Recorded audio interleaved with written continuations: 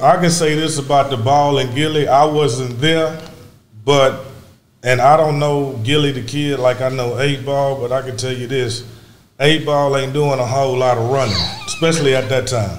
He's a big guy.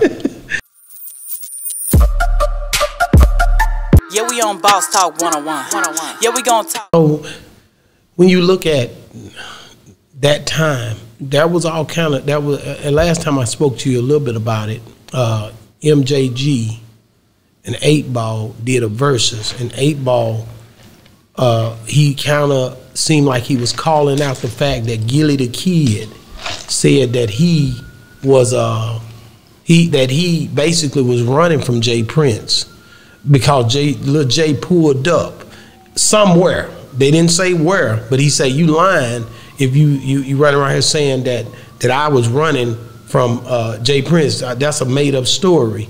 Gillie the kid told a story about us running from Lil Jay one night on the parking lot. During the time when you was with Suave House, what was the temperature like between Suave House and Rap-A-Lot in the South? Well, I can say this about the ball and Gillie. I wasn't there, and I don't know Gillie the kid like I know 8-Ball, but I can tell you this: 8-Ball ain't doing a whole lot of running, especially at that time. He's a big guy. You know what I'm saying? Shout out Ball, man. But he ain't, so I'm not sure what Gillie was saying. Diggle Jay Prince. Get in the car, Gillie. Like, who the fuck is Jay Prince? Where's the receipts for you to come and double back what Ball said? You know what I'm saying? So I don't just see Ball just taking off running, jumping in the car and pulling off real fast. And if he did, then more niggas than Gillie would be able to confirm that. Yeah. Like we seen Big Ball trying to get the hell up out of there.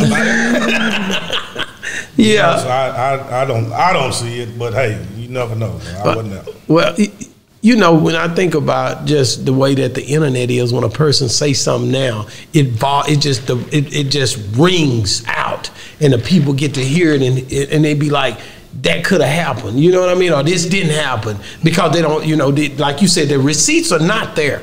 So a lot of times nigga be rah-rahing and it ain't nothing to back it. And a nigga, if he convincing enough on the mic, or if he got enough followers or subscribers or whatever he got going, his voice is the loudest, right. So he can just kind of attack the situation. Not saying Gillie was doing that, but I'm just telling you how it affects everything when somebody of that level with that many people subscribe to his channel say, hey nigga, 8-Ball took off running, and you know 8-Ball may be one that ain't really just in the public eye like that no more. To me, it should be, if you come to find out that you was on the internet saying all this and this and that, and it just like really trying to just, I guess, make a name for yourself, but it was a bunch of lies.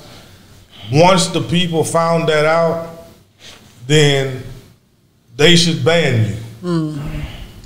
If they continue to follow you, that clearly is an indication that it is some fucked up minds in this world.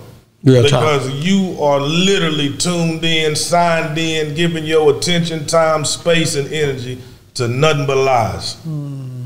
So what does that say about you?